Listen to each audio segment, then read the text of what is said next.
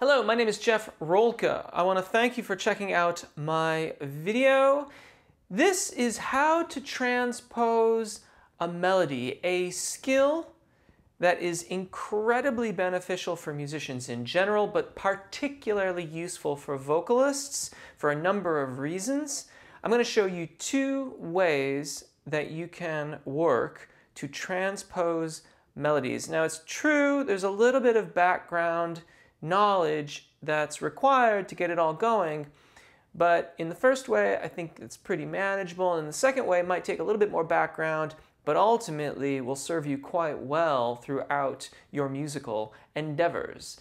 Thank you if you've chosen to subscribe. If you haven't yet, I would encourage you to do so now. There are a variety of ways to support my channel aside from subscribing, which is really awesome.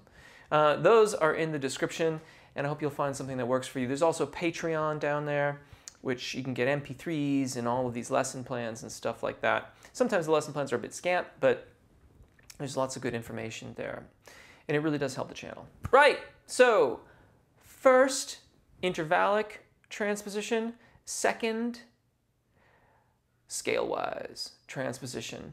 Really, they're almost entirely the same thing, but it's kind of two different ways of thinking about it. I wrote a little song, if you can dignify this as a song. I know you like to transpose. And that's really the extent of the tune.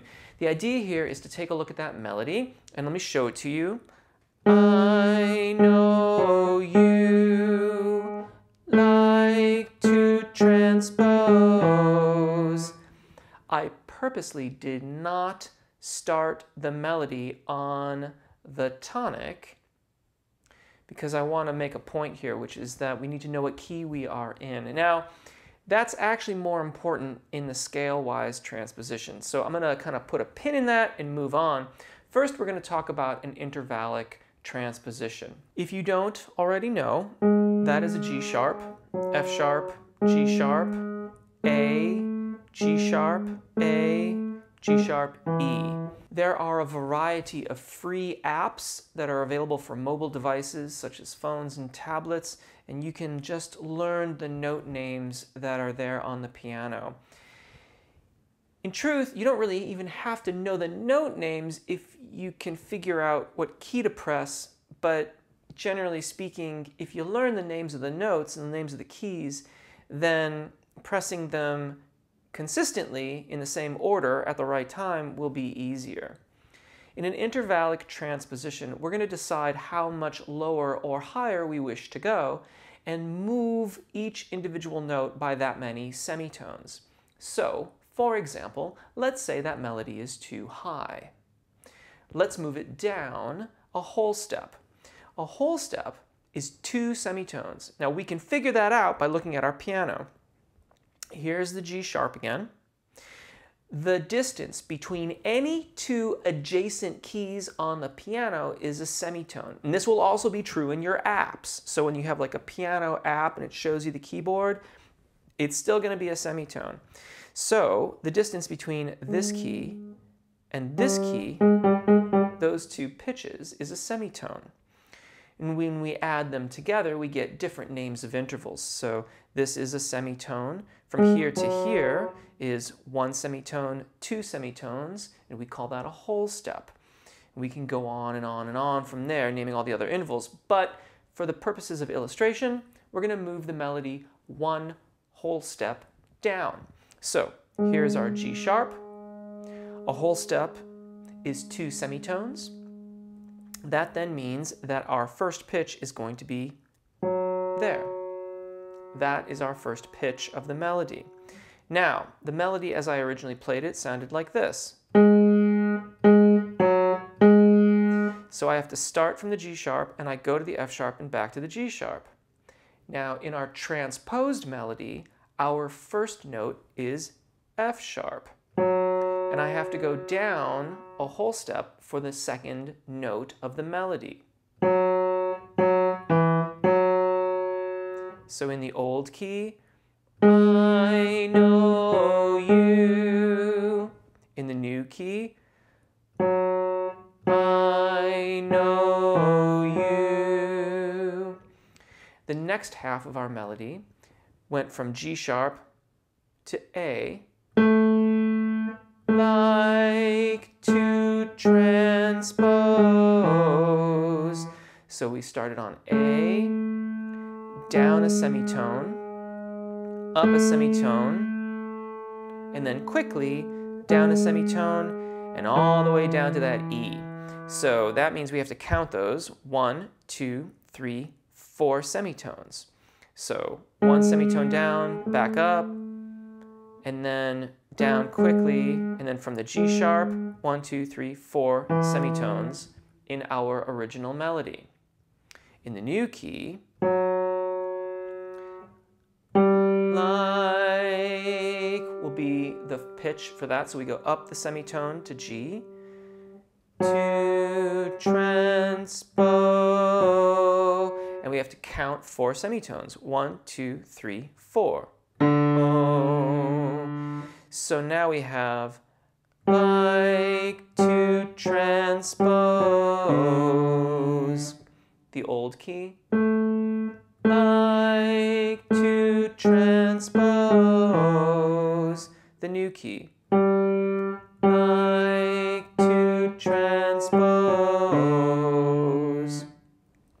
Now in a different video, I went over how to transpose chord changes. There's a link on screen. Those PDFs are still available. Just send an email via my website and I'll send them over to you. But here we've done our melodic transposition via counting intervals, counting semitones to be precise. And if I harmonize it the same way that I did the other one, I know you like to transpose, I know you like to transpose, and we have transposed our melody. The original, I know you like to transpose. That is how we can do an intervallic transposition. It can take some time, and it certainly takes practice. With time and with practice, we get better and better at it. Yet, I think that there is a faster way to do this that generally works better when we have to transpose quickly. So for example, if you were on a gig and your voice was really, really rough and it wasn't working out, a quick transposition would help you to just kind of get through the night, and then, you know, on a better day you could sing it in the original key or figure out something after the fact. But sometimes we just have to get through the gig. And in those cases, thinking about our melody as a scale, in my opinion, goes faster. The prerequisite here is that we have to know our scales in order to do this. And this is why I started this melody on a note other than the tonic. Because the first thing we have to do is figure out what key we're in. So I'm playing E as a chord, A, and then back to E. Now, that is a fairly typical pop progression, that 1, 4, 1. Thinking in Roman numerals, the tonic chord or 1 chord to the 4 chord and back to the 1 chord. That would mean that E is our tonic, therefore we're in E major as far as we can tell. And that's the E major scale. G sharp is the 3rd. If you know solfege, you can think of it as Mi. If you know 1, 2, 3, 4, 5, 6, 7 as your scale degrees, then you can think of it as 3, the 3rd. Then our melody becomes 3, 3, 2, 3, 4, 4, 3, 4, 3, 1. And in my opinion, if we think about it like that, it becomes much easier and faster to transpose very, very quickly. Case in point, that any key at all, if we want to do it in A major, third is C sharp, F, third is A. Finding our starting pitch is really, really fast, but you have to know your scales. Anyway, it makes it really, really flexible to be able to then say, okay, D flat, I know you like to transpose, and we're off. Just that quickly, we can transpose. Now, learning to do this by rote or by ear can also be very helpful, and certainly solfege will facilitate that. However, having a basic understanding of the notes on the keyboard and understanding the difference between a semitone and a whole tone, perhaps learning your scales so that you can quickly do those transpositions, all of those things go into how we transpose and can make it faster. And speed isn't everything, but it is very, very helpful. And when you're really under pressure to get the song going, to keep the gig moving forward, if you have to do a really quick transposition, having an understanding of scales, having an understanding of chords and how they work with your scales, which is what the PDFs are for, all of that will help facilitate this practice. Now, I've already kind of transitioned into why we would do these things, and I have three main points for why. First and foremost, if you didn't write the song, it wasn't specifically written for you. Unless you got a songwriter who's writing a song for you, in which case then you have this understanding that they are writing a song for you. But generally speaking, if you did not write the song, or in other words, if you're doing a cover, then the song was not written for you specifically.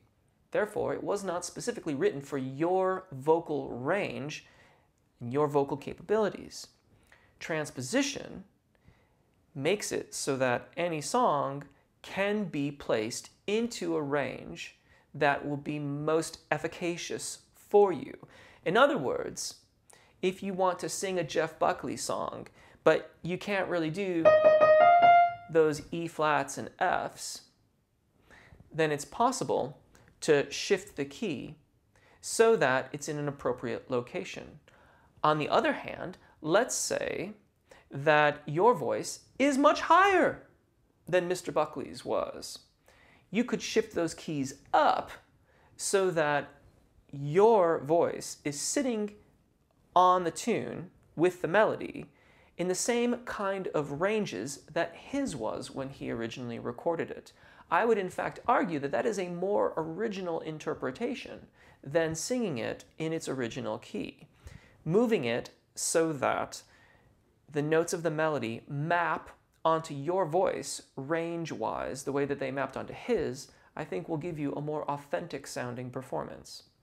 So it's an equalizer in many respects. It makes things so that we are doing it in a way that is, in some cases, more similar to the way it was done originally than if we were to sing it in its original key. 2, it facilitates practice, particularly on those tricky phrases. Let's just say, for the sake of argument, that you've got a melody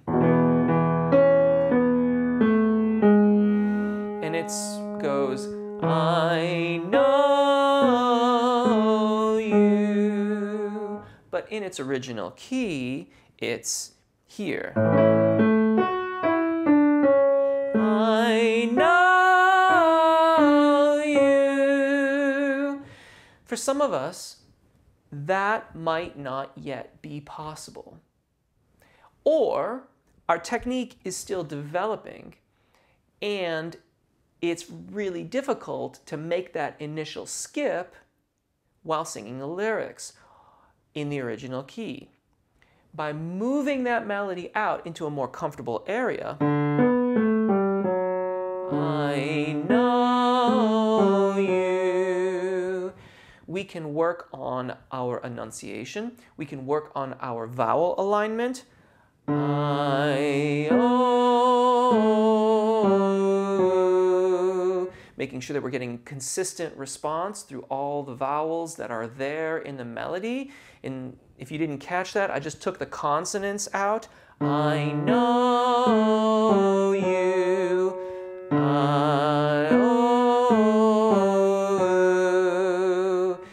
And we're looking for nice alignment. In other words, those vowels all sound similar, they have similar resonances, and they all connect in a nice legato fashion. And then we can slowly but surely, I know you, I know you, I know you. And as our technique of aligning the vowels and singing nice and legato through that phrase gets better and better, we can then move it into the range that requires us to deal with the registration event and singing above the secondo passaggio and focus on that skill as opposed to still worrying about vowel alignment and our enunciation. Truth be told, some vowel modifications will occur as we ascend into that range. However, we can practice that.